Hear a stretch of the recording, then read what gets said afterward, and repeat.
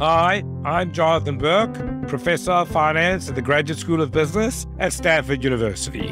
And I'm Jules van Binsbergen, a finance professor at the Wharton School of the University of Pennsylvania.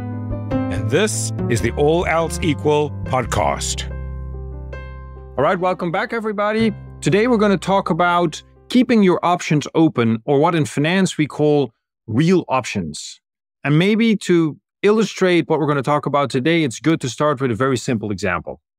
Okay, so let's make a simple assumption, as we always do on this show. In order to explain something, we simplify the problem. And so let's imagine making an investment decision, and let's first think about a take it or leave it decision. So you're going to invest in some project or some investment, but you either invest now, and if you don't invest, it disappears. And so the standard tool that we use in finance to make decisions like this is what we call the net present value investment criterion. And this criterion is, I think, Jonathan, unbelievably intuitive. The way it just works is this. Every decision you make has upsides and downsides, or what in economics we call benefits and costs. You take the net of those two things. But of course, generally, the costs and the benefits don't happen at the same time. So we have to take that into account, that generally the benefits come later and the costs come first.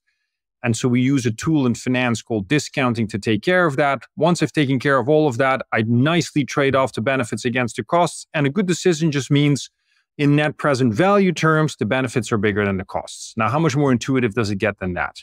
Exactly. When I teach this, Jules, I say the net present value rule answers the question, how much money will I make if I undertake this investment decision? And if the answer is you're going to make money, in other words, if the net present value is positive, you should take the decision. And if the answer is you're going to lose money or the net present value is negative, you shouldn't do the decision. And that is the simple rule that everybody should use to make investment decisions. Now, the next step, which is the question, we made the assumption that you have a take it or leave it offer. And under the take it or leave it situation, the NPV rule gives us a clear answer to either go or not go. But the take it or leave it assumption is a pretty strong assumption. Exactly. And so really what this podcast episode is about is what happens if we relax that assumption? What if you could choose not to take the project, but later on take the project? In other words, you have an option to delay the investment decision. And to see why this is important, let's just consider a really simple example. So imagine today we have a project that has a tiny positive NPV. Let's say if you undertake the project, the net present value of the project, the benefits minus the costs equal exactly 1 cent. And if it's a take it or leave it project, we should take it. I mean, 1 cent is better than 0. But let's now imagine we could delay this project until tomorrow. And tomorrow we're going to get some news, and we'll learn that either the project will be worth $100 million or it'll be worth minus $100 million. What should we do? Well, I think you can see there it's optimal to delay. Because if we wait till tomorrow, then we don't have to take the project when it's minus 100. So basically we're indifferent. It's either, if we don't care about a cent, today we make a cent. If it turns out to be minus $100 million, we make nothing. The amount we lose is almost inconsequential. However, if the project turns out to be worth 100 million, we just made 100 million. And so obviously the correct thing to do now is, even though the project has positive NPV of 1 cent, we should not undertake it. We should wait till tomorrow and then make the decision. Yeah, and so the example that makes it very, very clear that indeed there can be a huge value to waiting. But the example had 2 aspects to it that we need to discuss. The first aspect is we assumed that there was no cost to delaying the project. That's assumption 1. And secondly, what you introduced quite nicely, Jonathan, in that example is that you introduced a humongous value of the information that came out. Because obviously, if between now and tomorrow we could truly find out whether this project is plus 100 million or minus 100 million, that's quite a lot of information that we've just learned. And so in reality, of course, neither of these two are that strong, but the effects are still there. But by waiting, I am going to learn more information about the project. I can make a better decision with that better information, but there's also going to be some cost to delaying the decision. If there's no cost to delay, then you should never take the project today. You should always wait, because more information will always let you make a better decision. So go back to that example, plus 100 million, minus 100 million. Even if to take the project today was worth $50 million to us, if there's no cost to delay, we should wait and see what happens, right? Avoid the minus $100 million case. So the question is, what if there is a cost to delay? And that's the fundamental trade-off. In deciding whether you're going to take the project, you have to trade off the cost of delaying against what you learn in the interim. And so if the cost of delaying is high, which means you're going to miss out on some very large cash flows, then the commensurate NPV of the project will be very high. And that's the fundamental trade-off in deciding whether you should delay the investment decision or whether you should take the investment decision. And the insight is, given any cost, there's going to be a positive NPV, at which point you're going to say, the amount I give up today is too large, so I'm going to take the project. So the correct decision rule, once you can delay, is the NPV has to be high enough, given the costs, to take the project. Yes, although in the trade-off you just introduced, Jonathan, there was already that other piece, which is the following. If between now and the future decision point, I don't learn anything new, and there is no new information revealed, then what's the point of waiting? And so then for any cost that is going to be associated with waiting, I would much rather take the investment decision today. And so here we nicely get that trade-off between how much does it cost to delay versus what's the value of what I learn. And so now, of course, a key question, we're going to get to this later, is can I somehow put a value on that? Because it seems pretty illusory to try to nail this concept, right? I mean, if you have a discussion with someone and you say, well, should you really take a decision now or should you wait? Maybe you learn something new. They're going to say, yeah, but how can I quantify the value of what I learned? I think that's absolutely correct. And that's where modern finance does have something to say. It's not a simple problem to think about, but the way you want to think about it is it's an option to delay. If there's a take it or leave it project, you don't have the option to delay. If it's not a take it or leave it project, you do have the option to delay, and that option is worth something. And in financial economics, where there's a lot of research and a lot of development on how to value options, and we can use that to bring structure to this problem. Indeed. And so some of the problems that we can look at are what we call options to expand, options to delay, and even options to abandon. And let's just make, again, a very simple example. Suppose that you're thinking about launching a new product, and launching the new product comes with a very large investment. Now, the uncertainty that you face is, will the project be successful in the market? Now, you can choose to immediately jump into the deep end of the pool, or you can decide to first tip your toe in the pool and find out what the temperature is like. So what would that be like in this example? Well, maybe you should first do a beta version of the project or do a pilot project for the product that you're trying to launch. And therefore, maybe in one city, try out how the product does.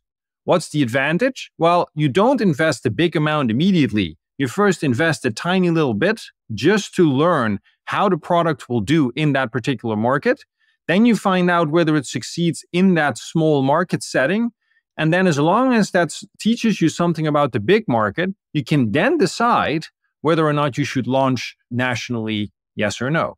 And so by running the pilot project first, I haven't jumped into the deep end of the pool with a very large investment. I've postponed my investment to a later date, my large investment. I just spend a little bit of money now, learn a lot of information about how this product is going to do. And then later on, I can always decide to launch big or not. So, let me expand on this because I think it's a really nice example. Imagine you have a product and for whatever reason, you are almost certain it's going to succeed, right? Well, in that case, the cost to delay is actually very high. Because if you're almost certain it's going to succeed, doing the pilot project means you're missing out on the gigantic cash flows you're going to get if the project succeeds worldwide. And so there's an example where the costs are high, so you don't want to delay. You want to do the whole thing. That's not a very common case. The most common case is you don't have a lot of information about how the product is going to do. So in that case, since there's a large chance, what does it mean? I don't know how the project is going to do. It means there's a large probability the project is going to fail.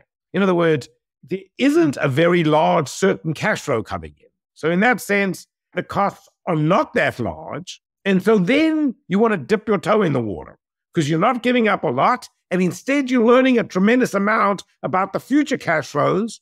So the value of the information is high. So that's the case where you delay, right? And so this example you just given is a wonderful example of the trade-off between the information you're going to learn and what you're missing, the cost of the delay. Yes, for sure. And so maybe we can expand a little more on the different types of costs that you can incur, because I think they can be split up in a bunch of different categories. I think one of them is a key one that you just mentioned, which is if you launch globally or nationally later, you miss out on the big cash flows you could already be earning. That's one, right? So that's one thing that you're missing out on. Secondly, you may be in a competitive situation where you taking too much time gives your competitors a competitive advantage and you're behind if you first mess around too long and therefore you're not going full in. So there's a competitive pressure argument there that I think is important. Yeah. And Jules, you could think of that in the extreme as a take it or leave it, right? You could think about that situation where if you don't move now, your competitors get an advantage, you can never come back. In the extreme case, that's a take it or leave it. And so that's how you can move from one extreme to the other. For sure.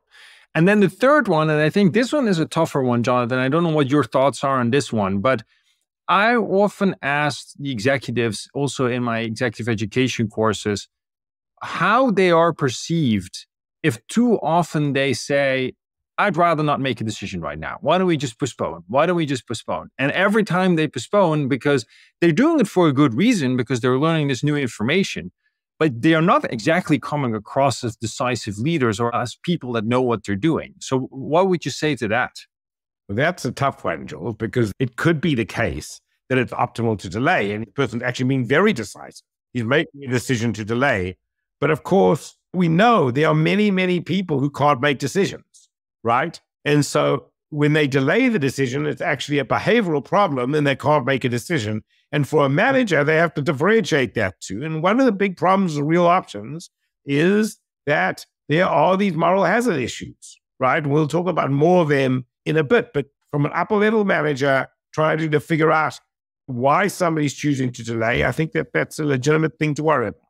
And so maybe one way to at least get at it a bit is to just set very clear hurdles and say, if we learn this in a pilot project, I'm committing to, if the pilot project comes out successful, we will launch.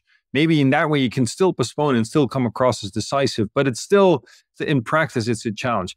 Okay, Jules, I think we've given a lot of intuitive reasons and explained intuitively why the real option to delay is a very important option. But I think many of our listeners are worried, okay, a lot of intuition here, but how do I practically use this? Yes, for sure. And so can we put some hard numbers on this? Because we can theorize about it, but can I just put dollar numbers on this value of information and on this value to delay? And I think one of the big advantages is that the field of financial options has made such progress in providing tools to value financial options that as long as we can translate the financial options to what we call the real options, the real investment decisions, then we actually have made a big jump. And one of the nice things, I think, is that we can make such a translation. And the reason for that is the following. If we think about what a call option is, a call option is when you buy the right to purchase the stock at a future date at a given price. So you can think of this a little bit as, I am simply not making the big stock purchase decision today, but rather I pay a little bit of money now so that I have the right to make the decision later. And I can still back off later. I can not exercise the option, as it's called, or I can jump in at that point in time. But between now and then, I am going to learn more information. And the more information in this case that I'm learning is I can see what the market price of the stock is going to do between now and then. And so you can see that all the aspects that we just discussed, which is that there's some value lost to delaying, there's some price you need to pay. You may lose out on some cash flows, dividends in this case. But it also has this thing that information comes out between now and when I exercise the option. And so therefore I can make a better decision later because of this extra information. And Jules, I agree. I mean, the field of option pricing is an enormous field in finance. I would say this, you have to be careful. Let me give you an example of a case where I'm not saying you can't apply the tools of financial options, but you have to be careful. So let me give you an example. Take an employee who has a stock option, right? Let's compare that to a regular person who has a stock option. Generally, as finance professors, for a non-dividend paying stock, we would say you never exercise your option to buy a stock early. And the reason is because the option is always valuable. And so the option itself, you can sell for a higher price in the market. This is actually an application of the same concept we saw before. If the stock is not paying a dividend, then there's no cost to waiting. And so you should never exercise your option early, which is why the option sells for a higher price than the immediate exercise value. The problem with an employee stock option is it's not tradable. So that argument doesn't go through. And so an employee might choose to exercise their stock option early. Obvious reason is an employee may be very undiversified. They may have too much wealth tied up in the stock options. And so since they can't sell the option, the only way to diversify is to exercise the option, get hold of the stock, and then sell the stock. And so the employee stock option is not as valuable to the employee as it would be if it was a tradable option. And if we use the formula that prices tradable options to price employee stock options, you would get a value that was too high. So here's an example where you don't want to keep your options open because closing off the option allows you to get the stocks, sell them in the market, and get a better diversified alternative. But Jonathan, if I think about real investment decisions inside of firms, particularly publicly traded firms, we can agree that this diversification argument isn't an issue. Now, could it possibly be an issue in real options for, say, a privately owned firm where the owner is not very diversified? Could that translate or not? Well, I would say there are other reasons why the fact that a real option isn't tradable, why you can't necessarily apply standard financial techniques. The standard financial technique for valuing an option relies heavily on the option being tradable. But that doesn't mean we can't still consider the case when the option isn't tradable.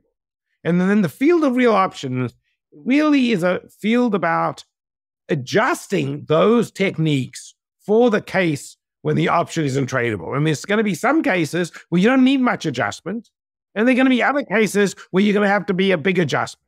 But at least you have a starting point to evaluate the decision with the option to delay. Yes, for sure. So now, as the last thing that we should discuss, let's think a little bit about these moral hazard problems in introducing options. Let me give you an example. So whenever we make investment decisions inside a firm, the fact that we're going for a particular project will always open up possibilities and options for future things to happen. And so sometimes we call these things growth options, meaning if I now launch a product or do something, I'm undoubtedly going to get new ideas, maybe even ideas that I didn't even expect to get along the path. And so the question now is, when people are trying to convince you to go for an investment project and they say, well, listen, the project itself as a take it or leave it isn't positive NPV. But if I take into account all of these other extra pieces and the growth options and all the possibilities that it might deliver in the future, this is definitely something that we should do. And I do think that this is a bit tricky because, how convincing is it going to be when people need all of these growth options to make the positive NPV? And doesn't that open up the possibility for people to come up with all kinds of stuff? People always want their project to be executed because, we have empire building and all kinds of other problems that people have inside of firms. And so shouldn't we be concerned that they will use these option arguments to try to make things that really are bad investment decisions look much better than they really are? Jules, I agree with you, but I think there are two problems that occur. One is a tendency to ignore all growth options, which is clearly a mistake. Another tendency to invent growth options to make the project look good. And so in this case, I think it's very important to bring a lot of discipline to the problem. And I mean, it's not that hard to bring some discipline. For example, imagine a drug company. It's well known that drugs get developed and then are used for other purposes. Rogaine, I think it's Rogaine, the drug that allows you to grow hair, was developed for a completely different purpose. Viagra was developed for a completely different purpose. So it's well known in the drug industry that when you develop a drug, there might be applications of the drug that you don't know about. So that's a growth option. Now, the question is, how can you value that? One thing a drug company can do is look at the historical record with drugs and estimate, look, how valuable has this growth option been for us in the past? And at least use that as the beginning of, okay, well, how much more value to this development does the growth option add? And then sophisticated drug companies can probably figure out that in some areas are more likely to lead to other growth options and other areas are less likely to lead to other growth, to other options. I think that there should be some effort made to formally think about these growth options. I mean, venture capitalists do this all the time. When they look at a startup, essentially startups are really just a collection of growth options. And you don't really know where the startup is going to go, because that's an extreme example of putting your toe in the water. You know, you've got an idea how this is going to work. You put your toe in the water, you find it doesn't work, but to your surprise, something else worked, and you pivot. The word pivot is like a common word used throughout the startup industry, and that is a lot of growth options. Interestingly enough, I don't think people do a lot of formal analysis of that. Also there, I think that the key ingredients are so obvious, right? The first one is options are most valuable when the uncertainty is the largest, one. Two, the only way to benefit from these options, if you have the flexibility and you kept your options open and you're willing to pivot if you need to. So if you already put everything in stone and you're not flexible to adjust to the new information environment that you have, you cannot exercise these options in the right way, right? And so I think that highly uncertain environments, and I think that the venture capital world is one of the best examples where it's very difficult to come up with valuations. And so often my students say, well, if it's so uncertain, doesn't even make sense to do any valuation or any NPV calculations at all. And I always say, well, it's exactly the opposite. The only reason why finance is so interesting and why so much money can be made in these places is because given the amount of uncertainty, knowing how to deal with it and knowing how to optimally use the revelation of information and the ability to pivot to generate value should be seen as an opportunity, not as a threat. Jules, I think maybe our listeners, some of them might not be familiar with this concept that you just stated, which is the more uncertain the decision is, the more valuable the growth option. The intuition for that, if there's a lot of uncertainty, it means there's a lot of information that could come out to let you make a better decision. And so therefore you want to delay to get to that information. And so that's the essence of the argument, that in high uncertain environments, you would spend more effort thinking carefully about the growth options and how valuable they are and whether the investment is worth it. For sure.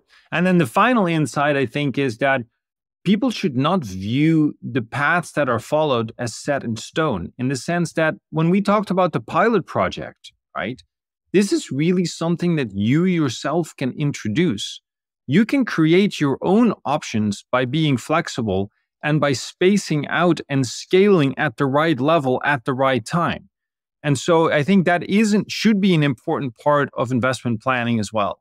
Okay, Jules, I think this has been a nice introduction of the ideas of real options and the option to delay. I mean, obviously in a half an hour, there's a limit to how detailed you could get, but I think hopefully our listeners get some sense of the importance of thinking about these issues. Yeah, and the ability to create value through them. Absolutely. Thanks for listening to the All Else Equal podcast. Please leave us a review at Apple Podcast. We'd love to hear from our listeners.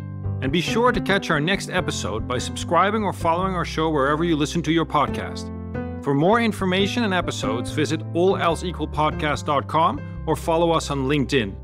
The All Else Equal podcast is a production of Stanford University's Graduate School of Business and is produced by University FM.